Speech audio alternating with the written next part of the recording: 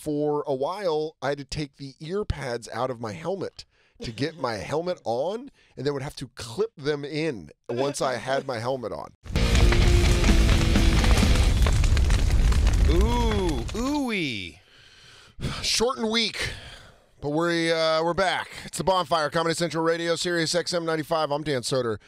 That just slice of delight is Big J. Oakerson. Are you saying that while you watch me dive into our now weekly Studio Munchkins? Studio Munchkins! And we're not talking about cruel terms for little people. We're talking about tiny donuts. Little donut holes. Little donut holes are fucking... they're good. I go buy an iced coffee, and Jay and I have fallen into the tradition of buying a box of Munchkins, but now we know the 25 one, not the 50. Trap. Yeah, the 50 was just... That was a lot. That was painful. I ate 5 donuts worth of Munchkin. Here's the thing. I probably ate, I was going to say, all the jelly-filled... I'm pretty proud of myself for getting all the jelly filled out of the 50 box. You nailed it. It said walking into the building, though, I'm carrying a little briefcase like I'm a child going to visit his dad at work. Like, oh, look, Dan's got a little briefcase of donuts. Well, this one had a little hint of jelly in it. What'd you just say? This one? Dude. As quickly as the Munchkins brought us apart? You think you took the box and found all the jellies? I did on the 50. I didn't on this one. You bought this box. I'm the Jelly King Donut of the Bonfire. Let it be known. I'll state my dominance in the Jelly Donut world. I wish you'd try to grab one. Oh, dude, usurp my power. Watch what happens. I will strike you down like Lewinsky. I murdered him. That's why he's not here today. He took a Jelly Donut. What's the cake one? It's unbelievable. It's unbelievable. This whole box is great. Just, you know what? They're not giving us money. Just go buy a Dunkin' Donuts box of Munchkins. Get some Munchkins and come back and remember what you loved about Munchkins. Yeah. It's not just Cub Scout parties of your sad moms anymore. Yeah, this isn't AA meetings where they're trying to spruce things up on a Tuesday.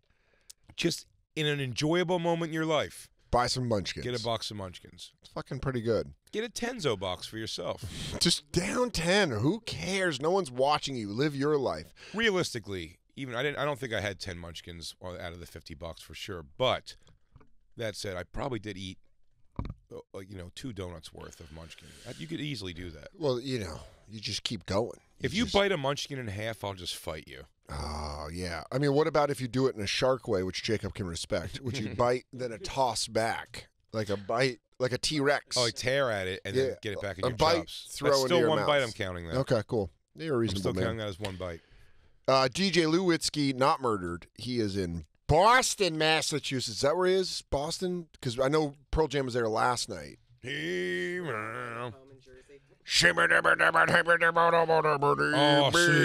happy to see that Lewinsky's out here. Hey, enjoying guys. the show. Hey, I see that New York Mets hat again. Didn't we talk about not letting him in the building? Oh, shit, there he is again. Oh, my God, there's 2 of them. Oh, God. Holy shit, there's 2 of They them. don't die, they multiply. It's the Prestige. Oh, no. There's 2 of them. Oh, no. Oh, they're like spy versus spy, but the same person. I thought you were in prison. Yeah, if you guys ever want DJ Jacob Patat running the boards. Jakey Jake. Old dry Jake. Old, yeah. You know what I love about Jacob? He's all eye contact while he plays it, too. He's real proud of it. He really has to check this shit out. You want to see me grip it and rip it? He's not. You know what I'm doing? What, you want to know what I'm doing while Lou's humming along to some old wino?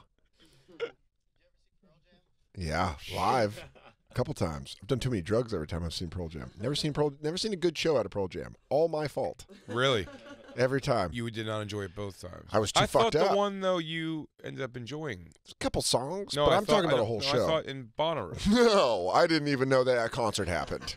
Oh, shit. The lights kicked on. That and was I a Molly, like, wasn't it? And mushrooms. That was a lot. You were candy splazzing? Dude, whatever they call it. Yeah. I was nipple slipping. You were flugel-dorking? I was fucking cloud sucking. It was terrible. They kicked on like the main, like the big lights or whatever when they tell everyone to go home, and I was like, Dan started sucking on his candy bracelet. Ari's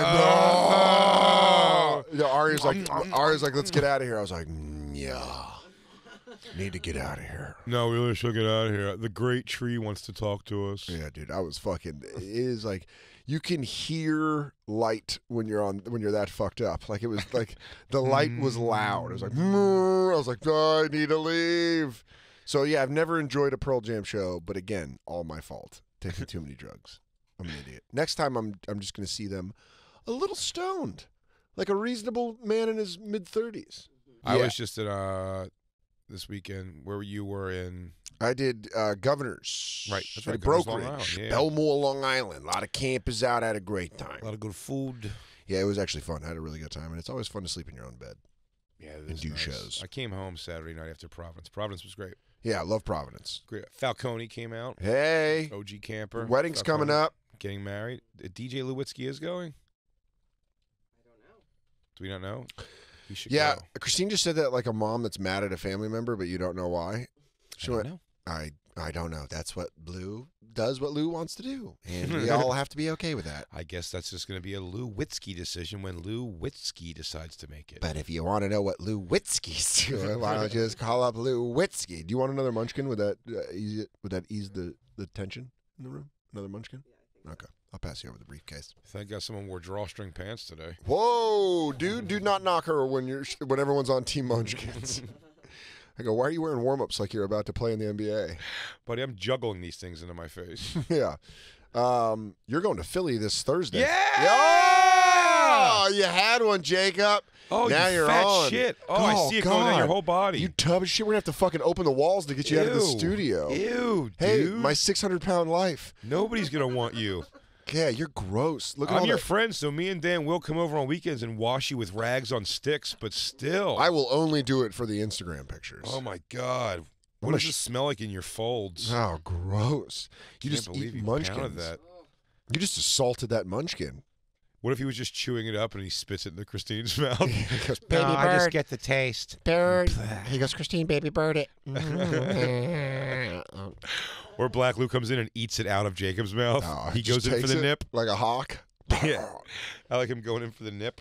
One of my favorite Will Ferrell sketches is Oh. the chewed up food. Is it? It's so gross. I have a hard time with It's it. just really funny where he's just like, I can't. He goes, apple pie, Chris Kattan. Will you chew it up for me? Yeah. I can't believe they did it. That's crazy. That's what makes me laugh so hard is that they actually fucking did it. You can't fake that. It's so gross. So gross.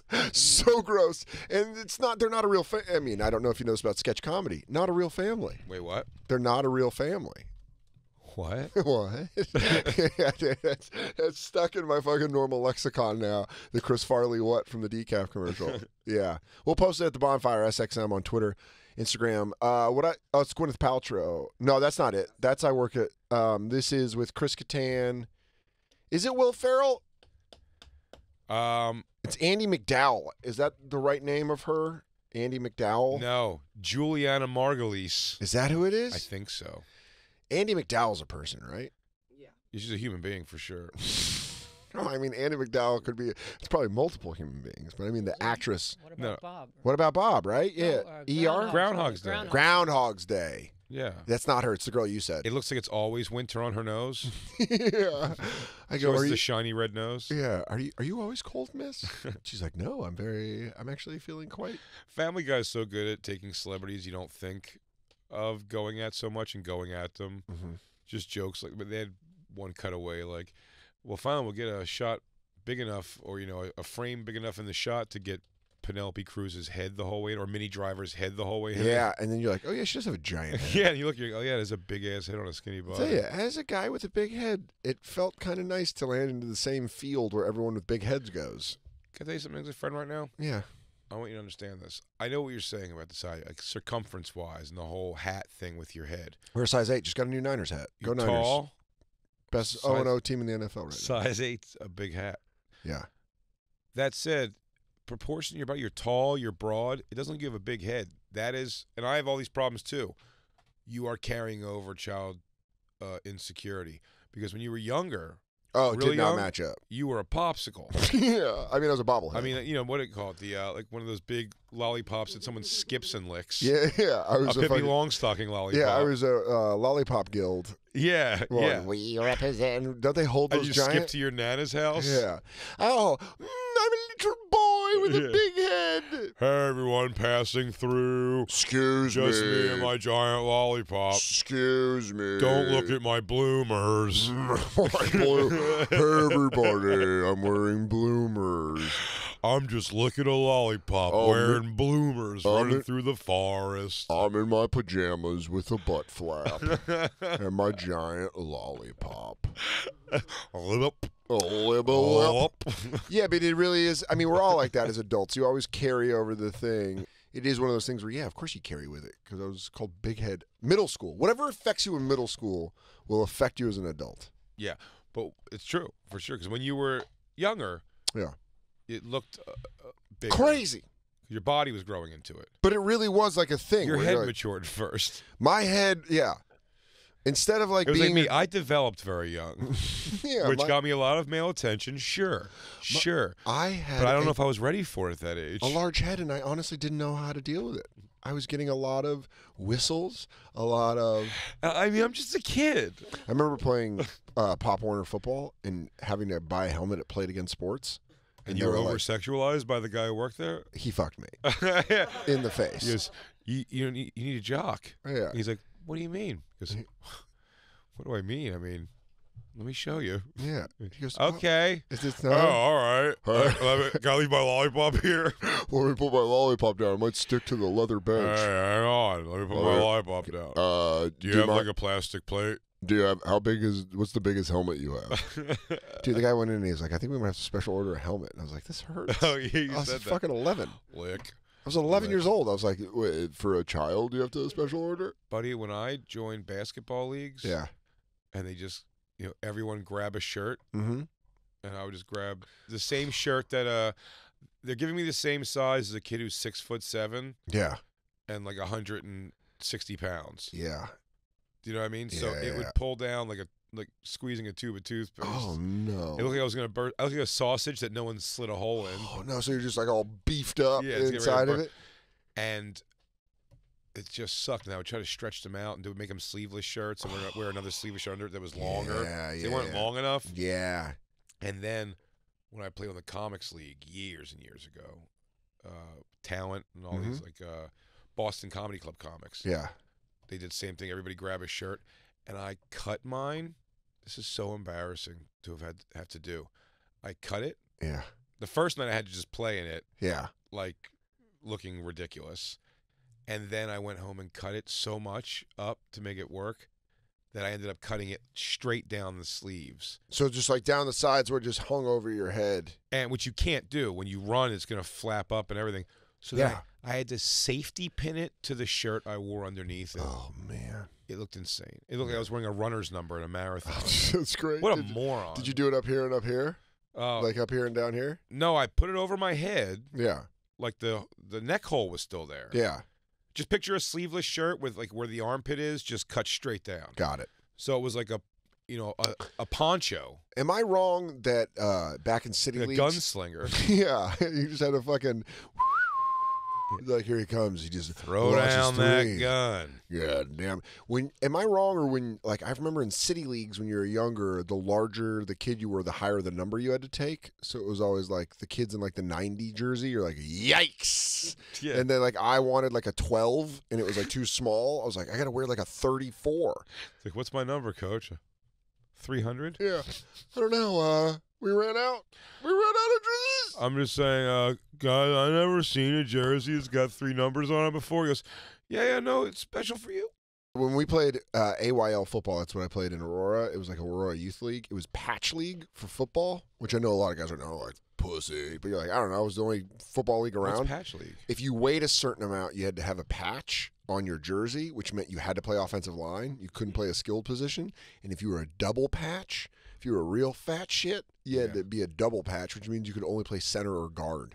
You weren't allowed to play tackle. You couldn't hit anybody. Well, you were huge. And they were basically like doing it for the brains of like the giant-headed kids like me with no bodies. They're like, yeah, this fat kid's just going to fuck. Dude, I would get demolished by 2 patch It's great being the fat kid that you have a set position on a lot of sports. Yeah. I never did patch league anything, but like I was neighborhood games in football. Just pretty obviously quarterback because I could throw a little bit, but more than that, even just like tight endish things, or you couldn't be a tight end though if you were or short distance running back stuff. But there was no point in me playing like deep coverage or anything, I'll get burnt immediately. Yeah. There were so many flaws in my game, and in basketball, same thing though. Like 4 or 5. I was never the fastest, but I was always just down low. A coach ever believe in you and put you at 3 on basketball? No, not Fucked one up. ever. No, but I only played the most I ever played was like rec league, was where we had coaches and stuff. Yeah.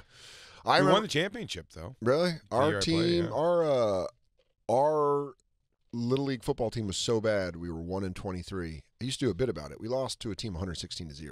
Like, Oh yeah, you told us they about put the show. skinny, Yeah, it's they crazy. put skinny kids on the O-line, and these double patch kids were just eating our lunch. They just like move out of the way, and you're like, why do you think tall is good for the line? Coach Sheets, what an idiot. He was like, I was like, Is that one strike against Sheets Nation? that is 1 strike. You know what?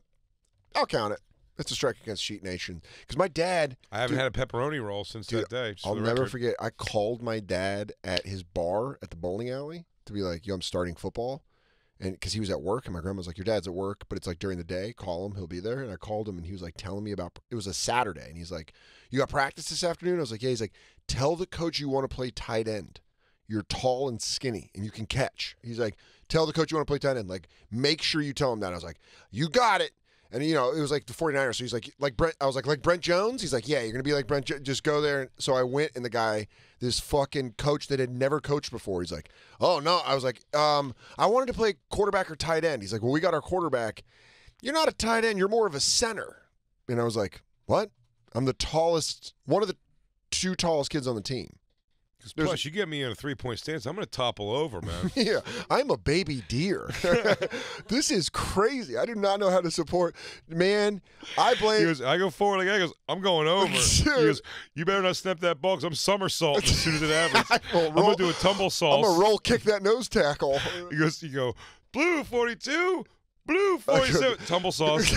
I go, call it. My butt's just going higher in the air. I go, call it. It's happening. It's happening. Tumble sauce. Tumble salt. Oh, God.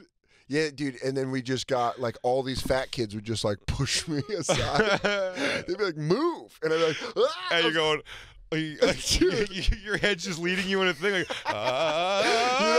you know the cartoons where they're carrying large plates? Yeah, and back like, and forth each way. Whoa. Are you bringing up the thing, Christine? Can you find the American Dad? I know you think Roger. Oh, yeah, man. It was... He's like, I got it. Yep. No, I'm going over. Yeah. It was Dude, his. that's how it was every Saturday with my mom and her boyfriend just drinking a thermos full of rum and coke, watching me just get Put your head hammered. down, homo. I'm not his real dad. He goes, He looks at the guy and goes, no, don't worry, I'm not his real dad. I don't believe in sports on dry land. I'm a pool guy myself.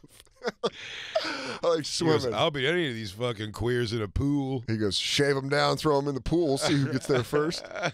Yeah, man, it was fucking rough. That coach, and then the next year we had this like cool old black dude was our coach, and I was like, hey, I want to play tight end, and he's like, yeah, what were you playing? And I was like, center, and he goes, God damn it, because he got the What? whole team, and he was like, you guys are awful. His nephew Hakeem was our running back. Awesome. Breaks his arm in the first scrimmage of the season. We go 0-8. He just fucking. Hakeem was awesome, and he breaks his arm. He's like, Hakeem's out the season. You're like, God damn it! And then we just got lit the fuck I up. like having We a didn't coach. lose as bad, but we got lit. Coach Oscar was so awesome. This old black dude named Oscar, and he's like, man, and he's like, what? He goes, center. He goes, oh, God damn it! He's trying to recorrect everything. Oh man, that was brutal. I like having a bad coach, doesn't know anything about the game at all. He goes, Dan, what do you play on the team? He goes, he told me I play Goblin. Yeah, I don't play know. go-getter. I don't think he knows what defense is. Yeah, ball smacky downy guy, Yeah. he said. He was just like, he looked like the perfect football coach. He was like a big fat dude with monstrous calves, Yeah. and he wore like glasses and a hat really well at the same time. And his pants zipped, but then hooked. Nice try. Yes, they did. He had Thanks, those dude. gray gym, the fucking coach shorts. Of course he did, Dan. They all do. Yeah, and And they make those in every size. he was the nicest guy in the world. Now I'm realizing he was like 28 and just didn't know football. I'm starting to think he may have molested me. I'm thinking he had all of us fuck each other. Yeah, that was when we lost 116-0. My mom was like, I don't think your coach knows what he's doing. You're like, yeah, we got lit up. Yeah, those shorts from Dazed and Confused. Those are the exact ones he wore. Yeah, he would just be like, Oh, yeah. he was huge too. He's a big dude. You'd think The he guy would who know. yelled at me. The guy who yelled at me and was that fucking the guy was wearing those pants that yelled at me, if I don't get the lead out of my ass, he's going to bite it out. Oh, all right. Yeah, that's when I quit. I Dude. faked an injury and left. I told you about when we were at football camp in high school, and we had this guy that used to play football at our high school come back as a coach, and he was like an assistant coach or whatever. And we were playing at this football camp in Kearney, Nebraska, and he got hammered with all the coaches and showed up for the morning session still hammered. And he was like trying to motivate us, but it was just severely inappropriate. He's like, if you guys don't love this, if this shit ain't making your dick hard, I don't know what's wrong with you. And everyone's like, what? Like the whole time he had like chew in his mouth. He's like, if your guys' dicks aren't rock hard right now to go out and play these guys, you're like, yeah, no, it's a different emotion. I think we're more angry and ready to tackle. I don't think we want to fuck these guys. It was a really weird thing. Want look when you're on top of him, you want him looking up at you, letting him know, like he's staring right in your eyes. I bet you want to. Y'all both won. He goes, oh, I bet you guys are just looking over there wanting to kiss their sweaty necks under those helmets. Oh, just rubbing them cups together, feeling your ball hairs get between the holes.